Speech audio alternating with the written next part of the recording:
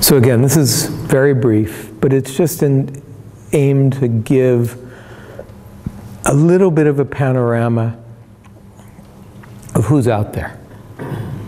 And I'm basically going to talk at the world level, because on this continent, I basically don't know who's playing the game well enough in any one of your countries. You know, Jean, I know you from Benin.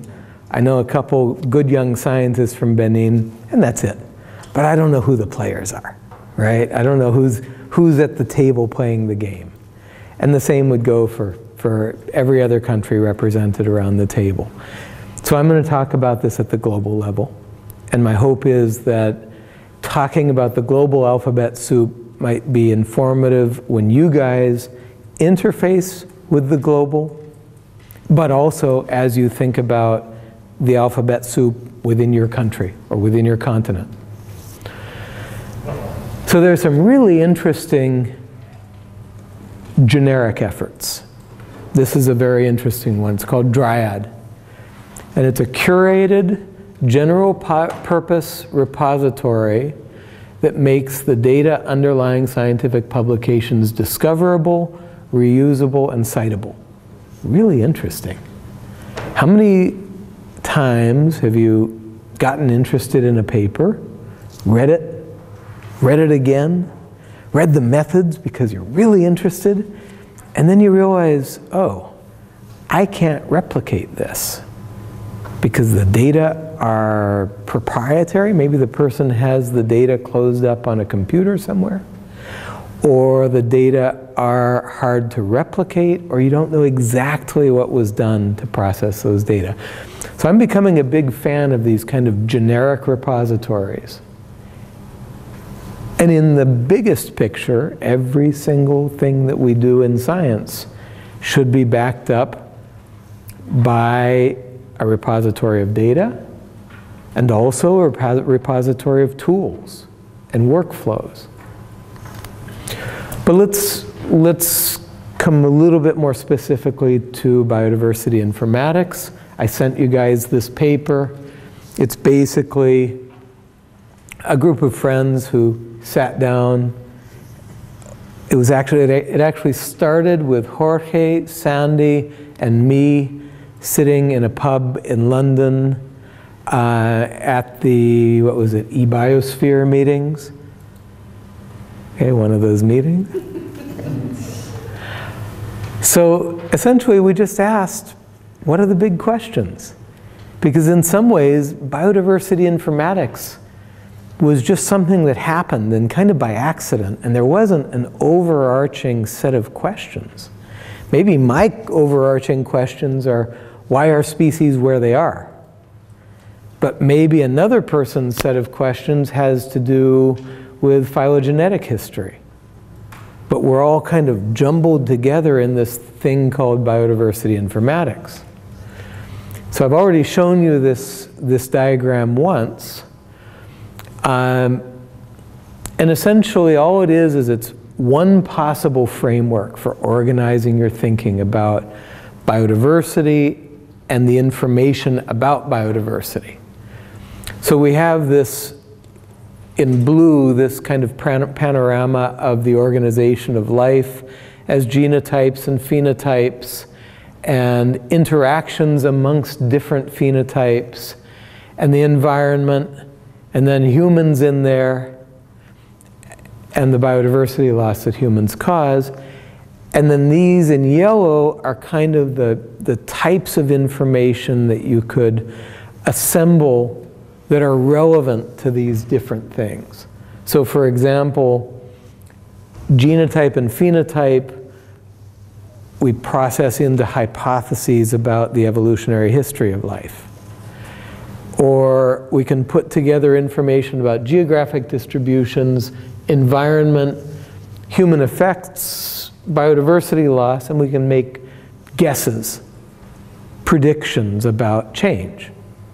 Right? So this is just one schema. But what I wanted to do was to start putting some of the initiatives on this panorama for you. So for documenting genotypes, Probably the biggest is GenBank. And there's a European initiative and a Japanese initiative.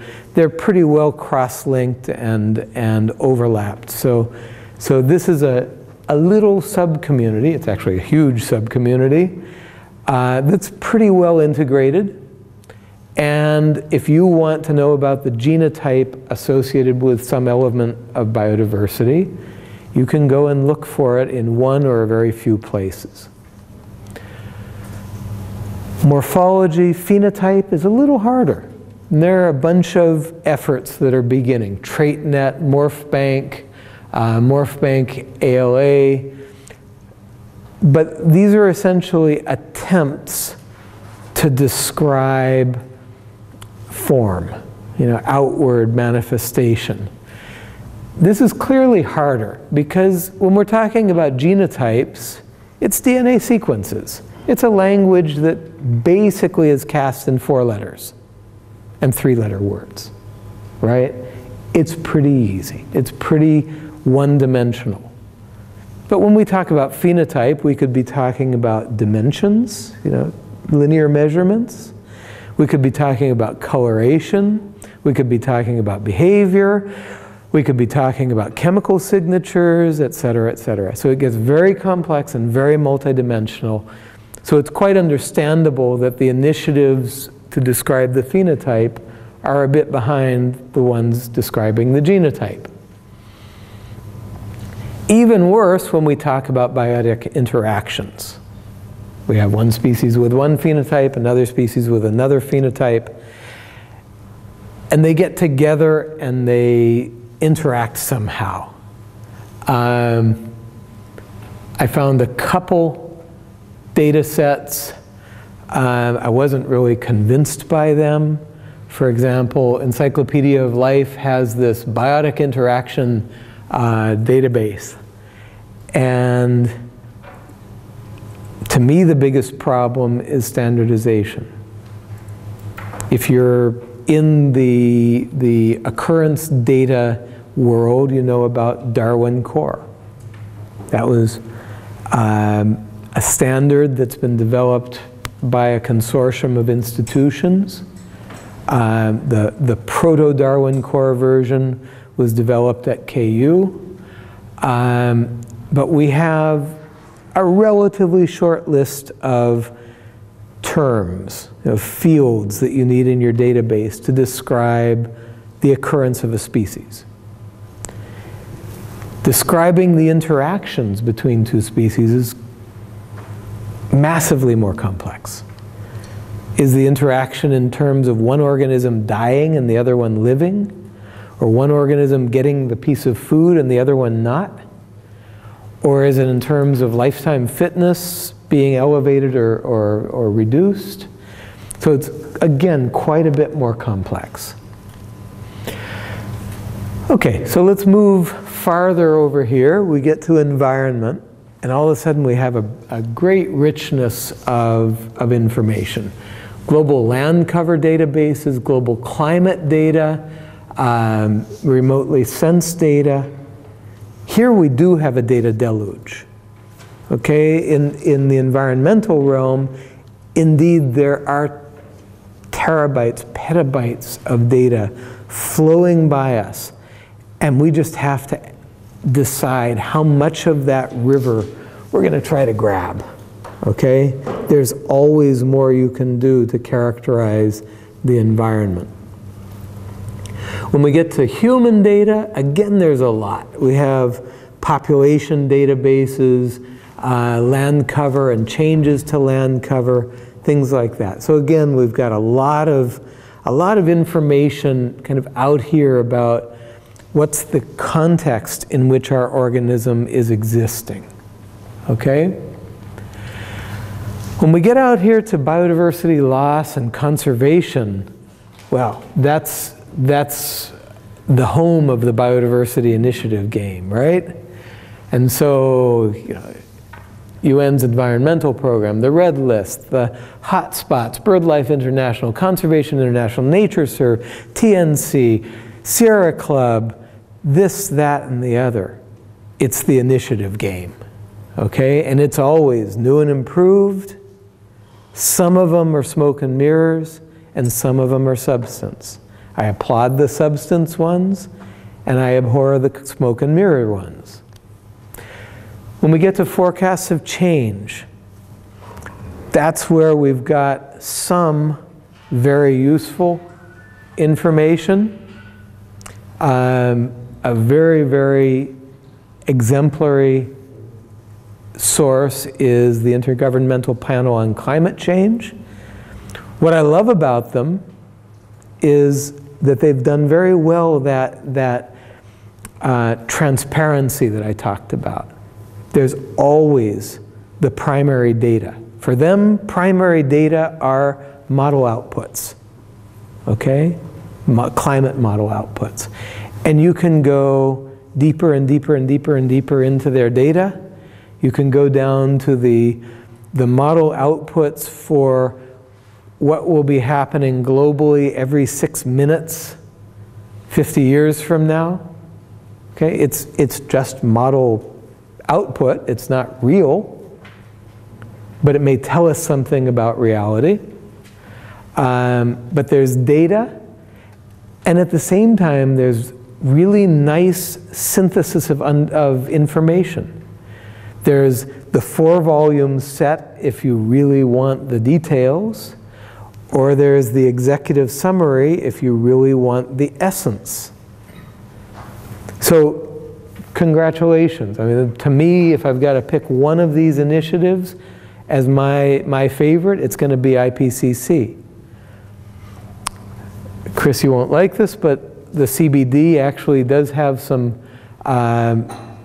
future biodiversity scenarios. They're kind of in the more of the form of PDF documents. So, you know, go and check them out. See what you think of them. Let's keep going. Range maps and geographic distributions. There's the red list, okay, by IUCN, and BirdLife runs the bird part of it. And there's Mapping Life, or Map of Life. It has a couple different names. Well, awfully interesting. Go to those pages, okay? Go look at the red list, find some endangered species, and try to get some primary data out of it. Not secondary data, not a status assessment, not a trend, not a description, not a map, but the primary data. Try it, okay? And to my great disappointment, at least the last time I visited the site, Map of Life doesn't allow data download in any sense. I can't find the button. But there we have sources of information. For taxonomy, there have been quite a number of initiatives.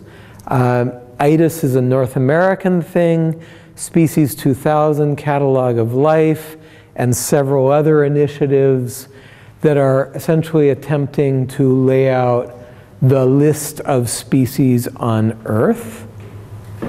I heard about a recent effort that's being assembled and is now funded to put together a list of all plant species on Earth.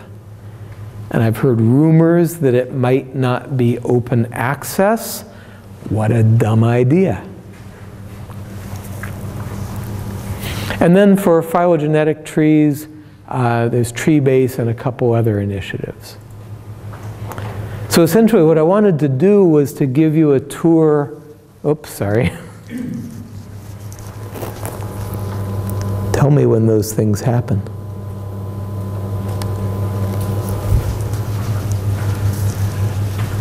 I wanted to give you a little bit of a tour of this huge alphabet soup, because it can be awfully hard to figure out, in essence, what's the contribution of each of these initiatives. And clearly I've misclassified things, I've oversimplified, I've left out some important initiatives, no doubt about it. Let's take one.